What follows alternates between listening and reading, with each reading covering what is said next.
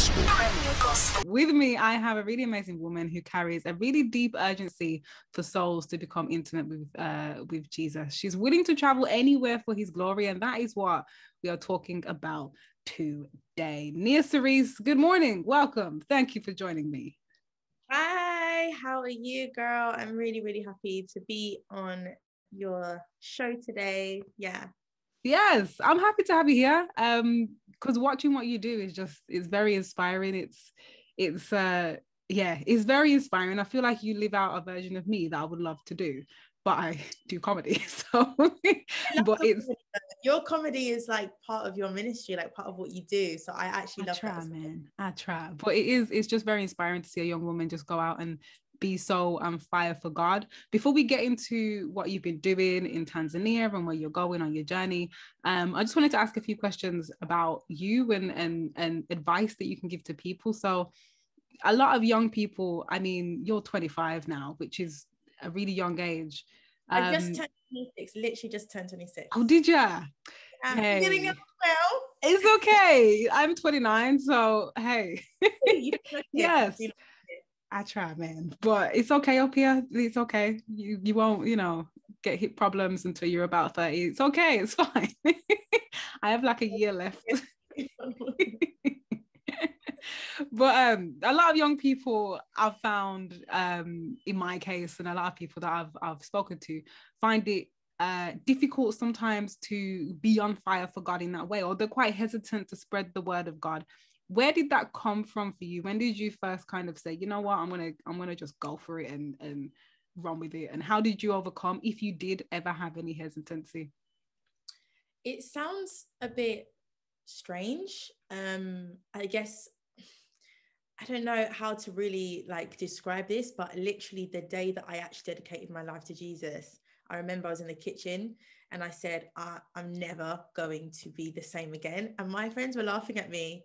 My friends were laughing. They were like, what is this girl on? Like, this is ridiculous. But honestly, I think that God actually just gave me a grace. Like, there was this grace that was given to me to go all out, all in. And I always say this, I'm always like, you know what, when I was in the world, I went hard for the devil.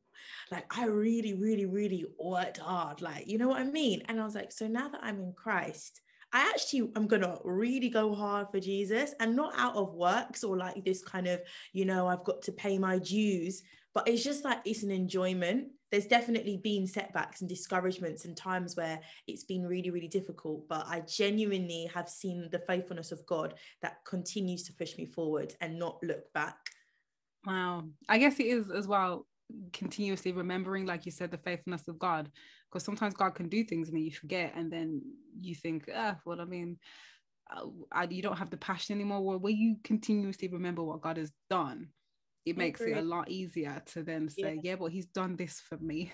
Let me spread that. So I like that. I think it's and the decision as well to say, I'm never going to be the same. It sounds very dramatic, but it's a decision that you made, and it's commendable. 100%. And I also feel like, I made sure I had a support system. And like, maybe the listeners here like, but I've tried and things. Like, a lot of the time, the reason why people don't keep running is because they fall and then they feel so unclean and dirty, they don't feel like they can get back up. And God's always, he's your biggest cheerleader. Like, he's just saying, go. So yeah. No, I love that. That is a great way to describe God. As a woman as well. So there's a lot of people that sometimes think that women preachers are not as impactful as men, or they don't actively listen to some women because they think, they're not going to be as powerful. Have you ever came up against that? And if you have, how have you dealt with it? Yeah, I think I've definitely dealt with that. And it's really interesting how amazed people are and constantly mention, she's a powerful woman of God, someone I've never met someone like this before. And that is sad, and I think it's really common. I think I remember sharing with you on one occasion how somebody came up to me and repented after they heard me preach, because they underestimated whether I could be, used by God to even deliver a word to them. And something I even noticed, I know we're going to talk about this later, but when I was doing my mission trip in Tanzania, I remember so many women had been discouraged from like sharing, opening their mouths, and were so encouraged seeing a woman, and they were just like, oh, like this is what we needed, you know, because a lot of them do not have that opportunity, and there's a lot of difficulty with kind of even being championed or encouraged by their pastors. So I've had really good people, mentors around me that keep telling me, don't stop speaking. Don't stop speaking, because it is very encouraging as a woman, watching another woman do something that is traditionally held for men, because men preachers were like, okay, that's it, and women were meant to keep silence in the church, and you know, all these different things. Seeing a woman doing it, you're like, oh no, we can do that. I was just reading, to be fair, in the Bible, when it was women that found Jesus first. And back then, people didn't listen to women, but Jesus made it a point that no, women are going to find me first. And you're going to have to listen to these women. So things like that, to see women now act that in the 21st century, you're going to have to listen to us. It's great, very inspiring. We're going to move on to, because you did touch on Tanzania.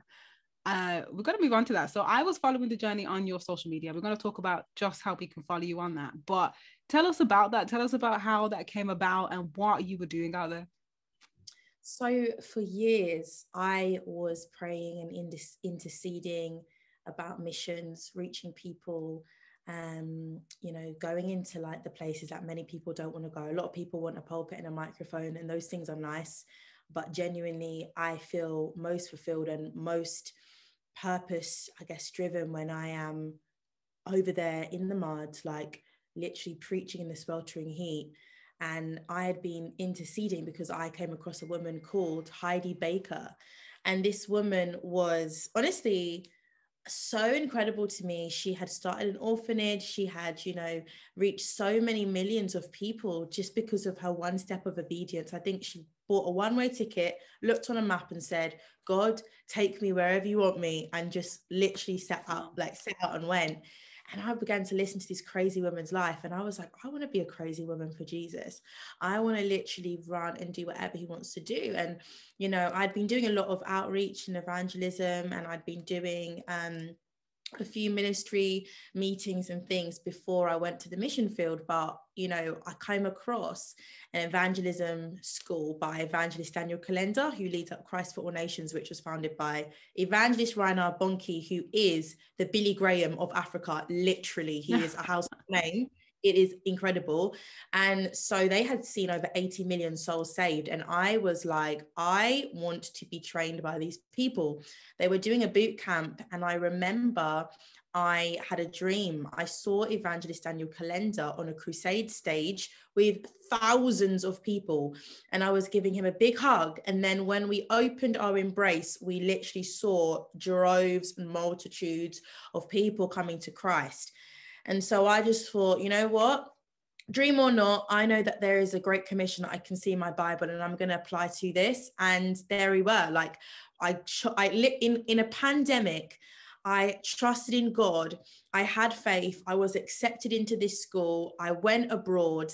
And I was like, God, let's go. Even before we stepped onto the mission field in Africa, I was already preaching on the plane. Literally, we were going out in the streets of America, sharing the gospel, until we ended up going to Tanzania. And that was the wildest, most incredible experience of my life. I mean, we were literally going out every single day. Sometimes we weren't even eating lunch. We were just going from village to village in the storms, like literally in the rain, like everything. I fell into a swamp. Like we were, but they say that we are Navy SEAL evangelists. And, you know, the Navy SEALs in America is like the hardest form of like army training. And that's what they want to raise up, because they have a vision for like seeing 150 million souls saved, Cassandra, like in 10 years. And I want to be part of that vision. So we literally, like last year when I was doing all of this, we saw as a group, as a team working together, everyone together, over 725,000 souls come to Jesus. And it was unbelievable. The harvest was so plentiful. It's like, honestly, sometimes I'd sit back and I would be so shocked because I would see grown men weeping as the gospel was preached, literally crying their eyes out as, you know, the call to repentance was given. I saw, you know, I would do anything. Like we would stand, sometimes we'd stand on these gospel trucks that we had, and we would be preaching our hearts out. Like it was really incredible. I mean, we saw incredible testimonies, and this one has marked me forever, where Muslim mothers who had received miracles, their children had, you know, gotten back their sight. They were bringing me their children and they were saying to me, we once followed another God, but now we follow Christ, and I do not want my child to have a name after that God anymore. I want you to give them a Christian name. Please help me to rename my child. I was renaming children, Muslim children, Christian names with their parents, you know, consent and encouragement, of course. And they were saying, please help me, give me a name for my son. And I couldn't actually believe that God had invited me to be in like part of that journey. It was, I'm speechless even as I'm sharing it, like this testimony, like it was crazy. I mean, sorry, I'm going on a bit long. No, please continue. It's great to hear, because I think when you are in your own little world sometimes and you're not out there evangelizing in these different countries, you can sometimes think that maybe this just isn't happening. Maybe people don't want God as much as what they may have wanted at some point in life. And sometimes you just don't think that people are really hungering for it. But you saying this shows that actually, no, the world really does need Jesus, still need Jesus. However many years after he died, 2,000 years after he died, people are still needing him the same as what they did way back then. So it's really encouraging to hear, to know that there is still so much work to do in the fields. I was going to ask you about more testimonies, because I was going to say, what is one of the most miraculous and shocking things that you experienced whilst you were out there? But that in itself is a very miraculous thing in itself, because as we know, two religions, Islam and Christianity, they butt heads on who Jesus is. So the fact that people are coming to say, no, I was maybe brought up in that, I don't want to be that, can I be this? That's incredible. It was crazy because, you know, and I actually want to point out that prayer was so necessary in this process. We were praying. I had intercessors back home because the enemy didn't like what we were doing. My goodness, like we were crying out for God to move the heavens. And I'm telling you, there were villages that we went into, right, where people were weeping when we had preached the gospel to them, and they testified and said to us, I saw you come here before you came. I had dreams that God was sending a woman to come and to transform and impact the land. We had testimonies, Cassandra, of women of God from the region who weren't initially allowed to evangelize because Islam had become so dominant in that region. And there was so much persecution on the Christians that they had said women can't preach because the Muslims will not receive from them. It wasn't even on a biblical principle. But when we came in, because I had the opportunity to actually do my own crusades within Tanzania with thousands of people, which was life-changing. When we came in, the crusade didn't just offer people the opportunity to come to salvation. The crusade brought churches together because we're working with all of the pastors and all of the people in the region. And so we saw that there was a renewal of the mind, women being empowered and weeping because now their pastors are saying, we want to commission you to go out and spread the gospel. And I was like, what? Like, oh my goodness, like none of this could have been accomplished or done without, you know, intercession and prayer. I believe that the Spirit of God was moving on people and empowering these women and sharing. And like, there was a wild testimony of this one woman who was also a Muslim, and she was actually going to the mosque on her daily mosque visit to fast and pray. We were preaching on a gospel truck, worshipping and also praying for prayers for healing. Now, this woman said, as she was on the way to the mosque, she heard the music that we were playing, turned and changed her direction and came towards the van. Wow. As they were declaring and praying for the people, she began weeping and crying. I've even got footage of this. She was crying her eyes out. And as they commanded every demonic force to leave people's lives, this woman flew back onto the ground, began to manifest demons. We came in, helped her up and took her behind the truck privately, casted the devil out of her. This woman now confessed Jesus as Lord and removed her headscarf, Wow. said that she no longer was going to follow the religion that she was following, and came and testified on the stage that Jesus is Lord. And I'm telling you, when she came up and did that testimony, we did another altar call. People were flocking, because we're here doing it like in the middle of a car park. We're here stopping our gospel truck, preaching in a marketplace. So when we literally give another altar call, people are leaving their stalls, running to the altar to receive Christ in the middle of a car park. And that was just like, oh my gosh, the gospel is ready to be preached anytime, anywhere. And I was just like, all you can do is cry and just be like, Jesus, what is going on? That is absolutely amazing. It gave me goosebumps as you were saying it, like, because it's just seeing, I mean, I know a lot of people that are in the religion of Islam, and they have been since they were born. And it is something that I understand if you are born into it, and it's difficult to renounce that sometimes and to say, no, I'm going to follow this other thing. So the fact that Jesus can do that with people, that he can give people that bravery and that boldness, and he just changes lives just like that so quickly. There was no thought, there was nothing. She just said, yep, I'm going to just turn my path and come to you. That's incredible. That is so inspiring to hear, because it just really shows that there are still people that need Jesus. 100%. Like, oh my gosh, I think I was even surprised at how much people wanted Jesus. Like, and that sounds crazy, because I think when we live in the West, right, we just see like people are very, very like closed, right? But I remember all of my team left and I actually stayed behind. I rented actually a very modest house in Tanzania, like Cassandra. I literally was living off some firewood. It was winter. I had a wood chopper who would come help me chop some wood.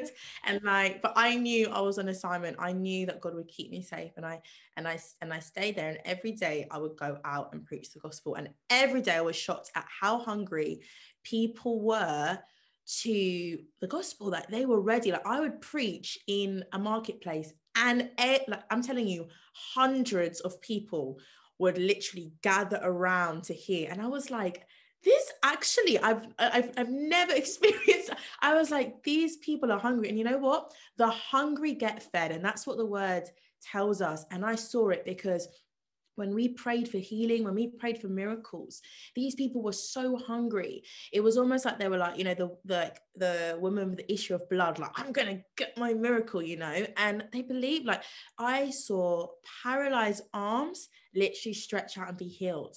Mm-hmm. Like, old men who had been walking on walking sticks for years, now dancing, literally giving like a lip testimony, jig doing. I was like, hallelujah. Like, you would just see crazy things happen. And I remember one time we prayed for somebody's healing, and I think it was crazy because we prayed for someone's eyes to be healed, right? And the man was so shocked. He didn't even realize what had happened to him. It was this old man. We prayed for the healing. When we prayed and we interceded everything, we finished, and then he just had no reaction. And we were like, oh, you know, it's the person that I was praying with. They had just kind of like, okay, cool, you know. But I waited behind. I said, with the translator beside me, I spoke to him and I said, through the interpreter, I said, have you seen any change in your eyes? And what's going on? Like, have you any changes? And the man said, yes, I'm healed. I can see. And I was like, wait, what? I was like, wait, what? Like, because the person was so shocked. They had given no, like, they were just like, straight face, no, like I was like, if I never asked that man, had you been healed, he would have literally never told me. I began to test him out. How many fingers am I holding up? Tell me, show me, could you do this before? I was blown away at Wow. what God was doing. That was unbelievable. Oh, that's amazing. That is such an amazing story. I guess the shock sometimes, if something like that has happened, it would just stun you into silence. Like, and it's great as well because I mean, I was somewhat of a different issue, but people have different evangelism styles, and I know that recently Mike Todd went viral for his type of evangelism.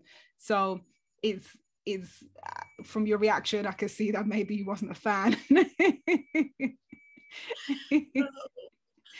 Boy, but it's great to hear that just the word of God alone, without the anything around it, can still affect people in that way. Because you, in this generation, we have so many, you know, people call them performance preachers, and that they need all the theatrics and all of this just to get the word of God out. But you seem to be doing it with just what God has given you, which is the Bible and the Holy Spirit, which is great. Literally, I have my Bible. I had my speaker. You know, I was working with some of the local missionaries and pastors in the region, right?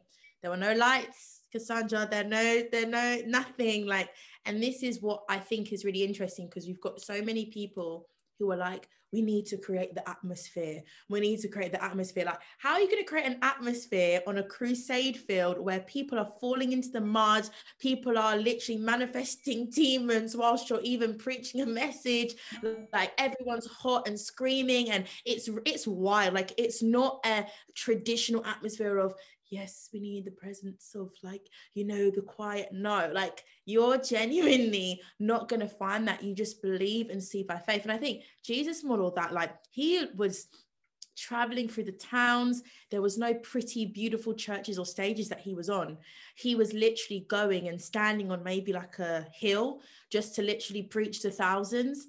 And like, I think he's my model. You know, I want to follow after him. There's nothing wrong with, of course, like preaching and doing all of that stuff in a church and on the stage, but let's not rely on that like one step of obedience. And I just said, you know what, I literally was like, God, just use me. I was like, you know what, let me connect with some missionaries, let's go to some villages, let's do some door-to-door knocking.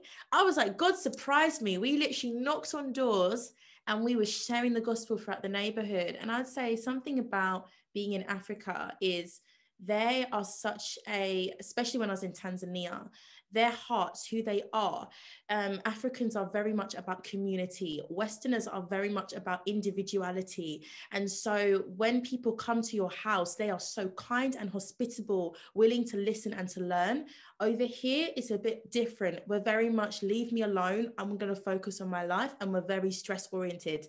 Over there, their hearts are so open and they're humble and ready to host people and just say, I want to listen to your story, and you kind of exchange both. And I think that's very, very special. And I know God's hand is upon that continent.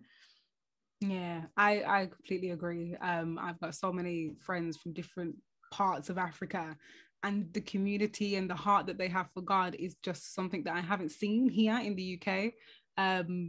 Yeah, I think you are completely right on that. Speaking of hearts for God, so you are going to Pakistan, which is amazing. And currently I think there's a 2% population of Christians there.